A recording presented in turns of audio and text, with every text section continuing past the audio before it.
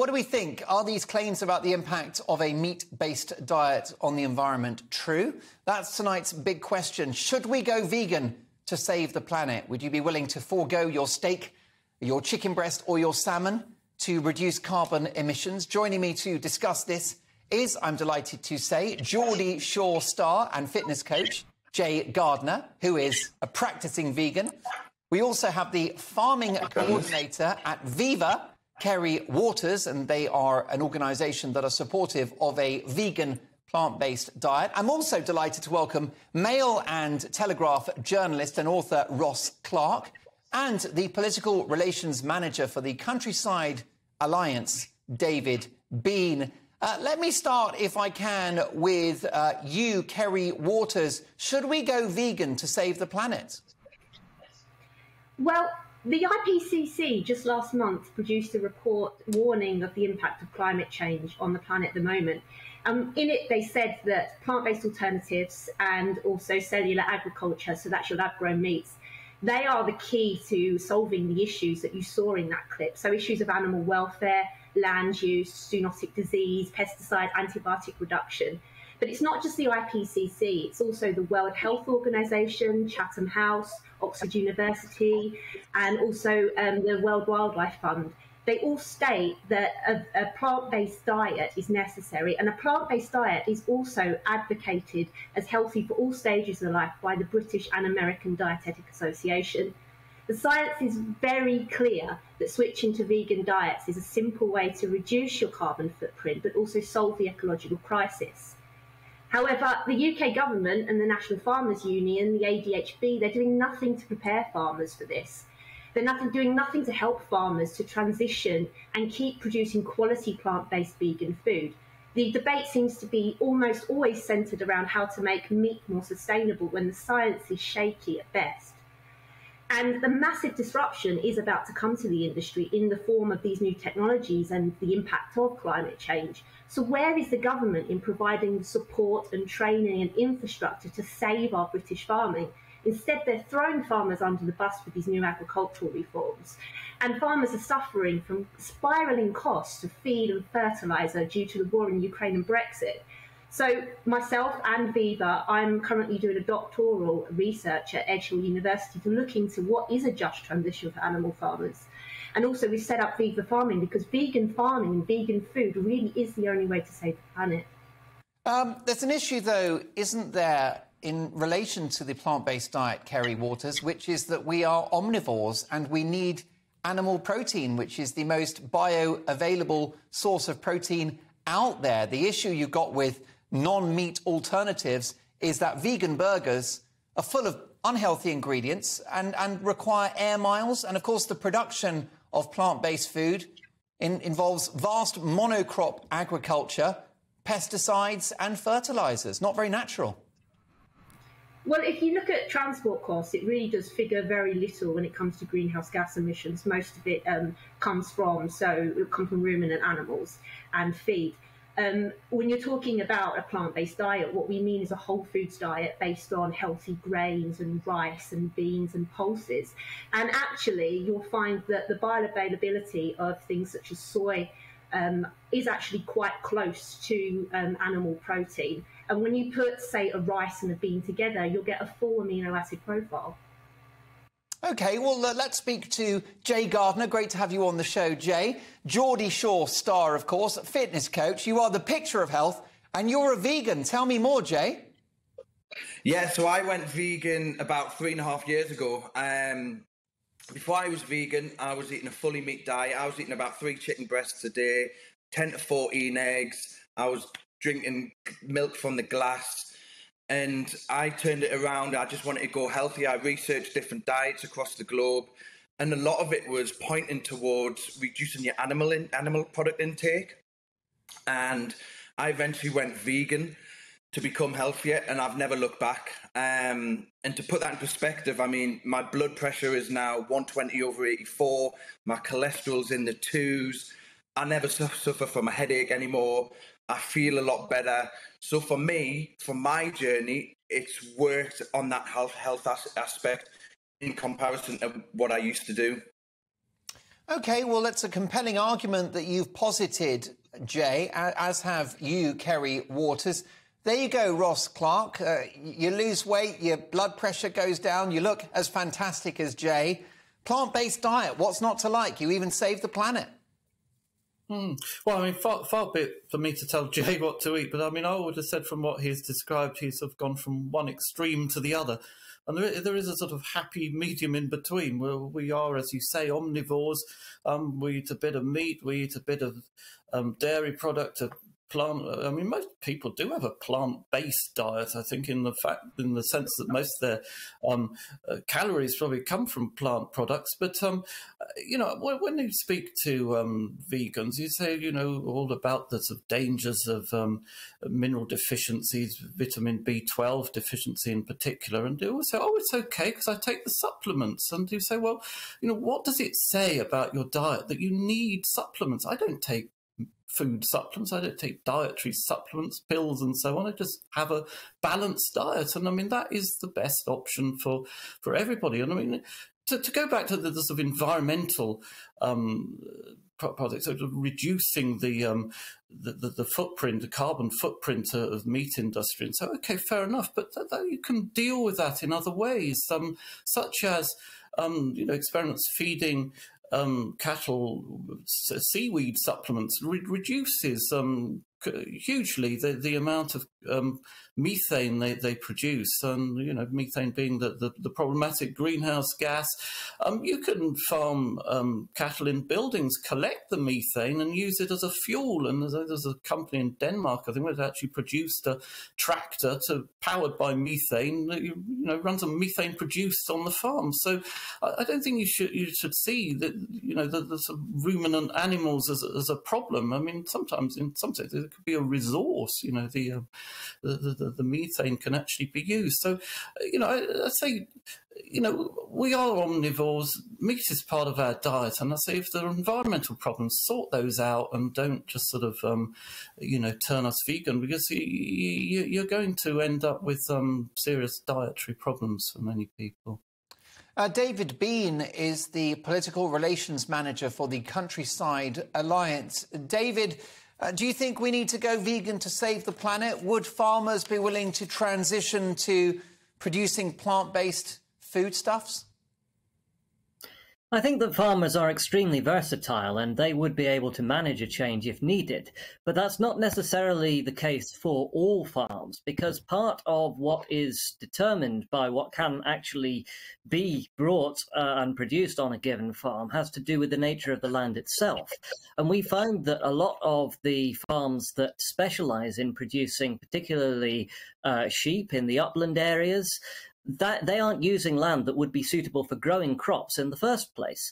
Similarly, there is land that is being brought into use for example, solar farms. I was on a train just last week and I passed one of these and I saw sheep grazing around it. Well, that is not land that would be suitable for growing crops. Really, there are certain environments where livestock farming really is the only suitable use that it can be put to.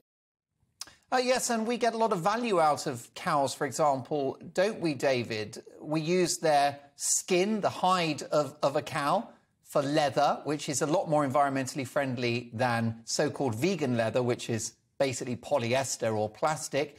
We use the blood, which goes into many, many foodstuffs. The bones are ground up as fertilizers, ironically, to produce and grow plants. We use the meat, of course, which we eat. I mean, there's no bit of the cow that's wasted. We even drink the milk.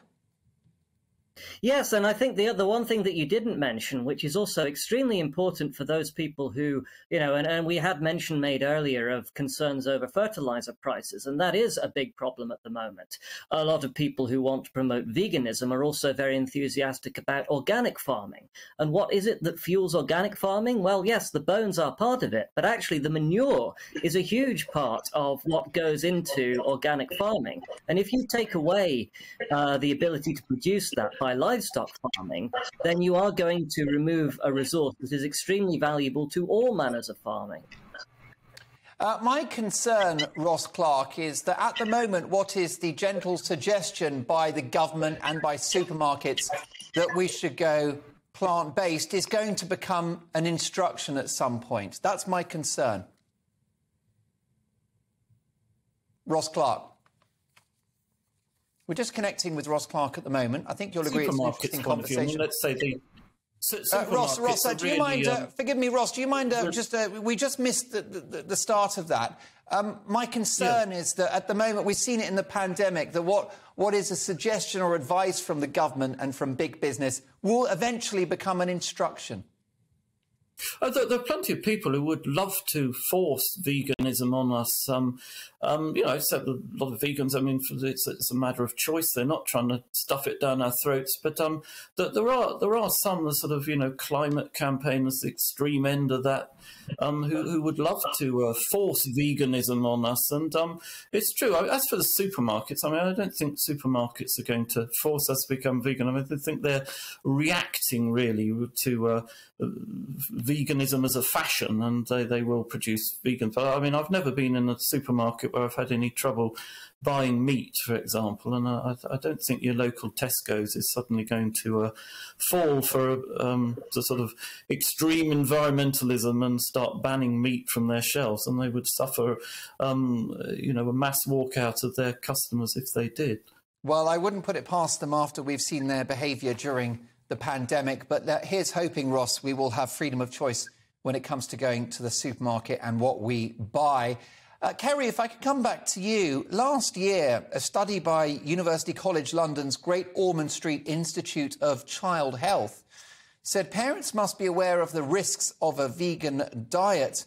In fact, children on vegan diets were found to be 1.2 inches shorter on average, with smaller and weaker bones. And as mentioned there in Ross Clark's answer earlier, that it's recommended they take supplements. Shorter kids, it's not a ringing endorsement for a plant-based diet, is it? Well, I know the study you're referring to, and that has been used as a stick to bash veganism by the newspapers. I think the authors would be horrified by that, especially as the lead author advocates for a plant-based diet. But when you look at the actual findings of the study, the difference in height was about 5%. But the real interesting fact was that vegans had a 25% lower of cholesterol, which means that they suffer less from heart disease. And I don't know about you, but I'd rather be a bit shorter than die of a heart attack. Well, of course, that's a view that was fleshed out in that study in relation to heart health. Jay Gardner, are you going to stay on the vegan diet? Yeah, 100%. I've been on it for 3.5 years, and touching on the health aspect and obviously the vitamins and mineral aspect of it, I know exactly where I'm at in regards to what I should be eating and my intake daily. But I mean, for example, the fibre intake, if you're on a meat diet, your fibre intake is going to be considerably lower than that in comparison to a plant-based diet. And I know Ross touched on the B12, and basically they believe that you get enough B12 by eating meat, but how much B12 is in meat? We don't actually know. It's not labelled on the packet. We don't know that, and it's reconstituted. They're fed it via, antibiotics and vitamins themselves. They don't produce it, whereas I know exactly how much B12 I'm getting. So if I was to ask the average meat eater how much B12 how much B12 do you get daily, they probably wouldn't be able to answer the question. Jay Gardner, you're obviously in fantastic shape. You look brilliant. You're a fabulous-looking man. I do hope Mrs. Dolan isn't watching, because she'll be rethinking her decision to marry me in the first place. But would you be the beefcake that you currently are, if it hadn't been for all the meat that you ate in the many years of your life since birth?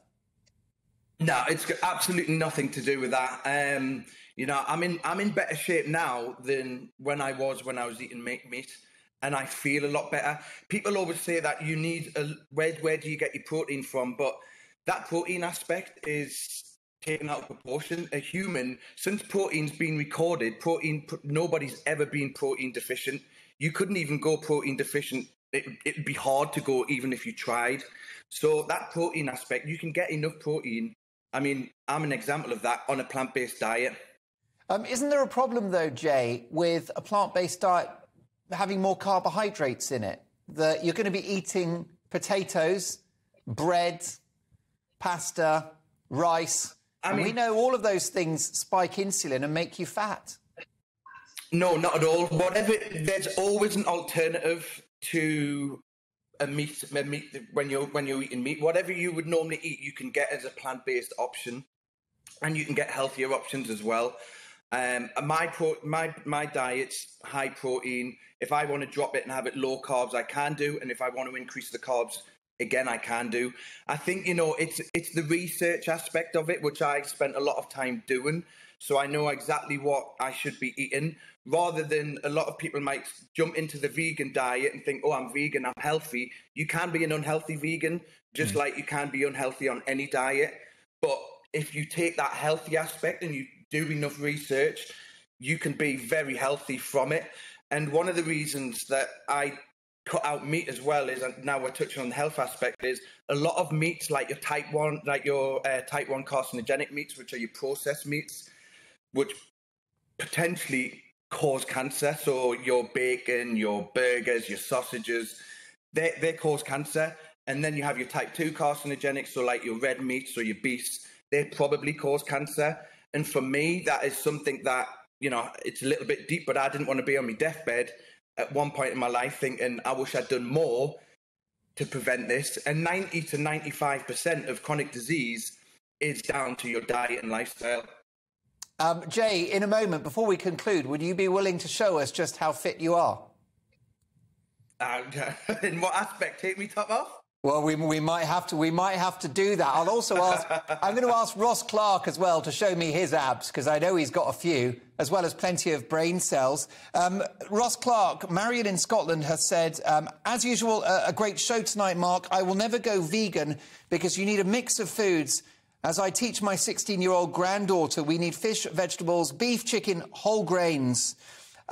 She cooks lovely stir fries and a vast menu. And my concern is that, OK, Jay Gardner is going to have a healthy diet. Kerry Waters the same. Very articulate, educated people. But I wonder whether busy households won't have time to grate carrots and to steam broccoli and to infuse their rice with garlic and broad beans. They're just going to be eating Linda McCartney sausages, aren't they?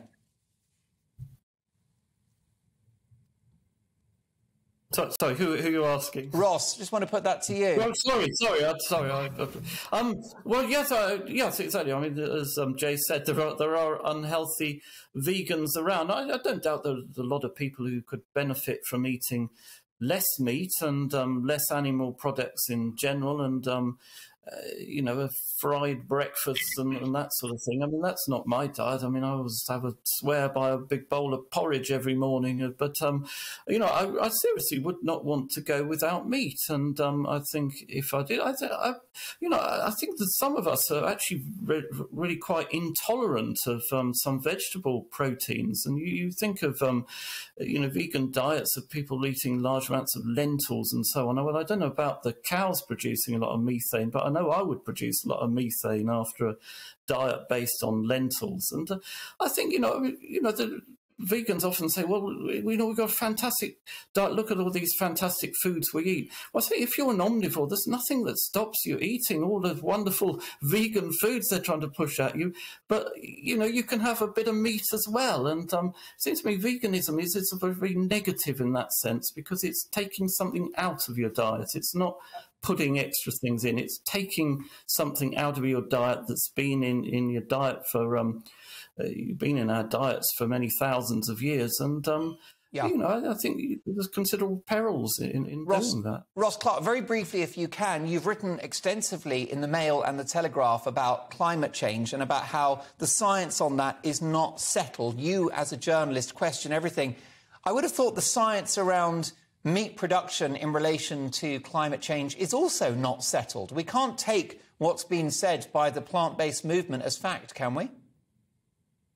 No, there's a lot of propaganda. And I mean, you saw in the advert you showed at the beginning, I mean, they showed, all this water, this is one of the sort of rather propagandist things we're told by some of the vegan lobby, that sort of meat requires vast amounts of water to produce. And what they do to get that sort of sum, they just add up all the rain that happened to fall on the fields where the cattle were produced. And, well, I say if the cattle weren't there, I mean, the rain's still going to fall, isn't it? I mean, and,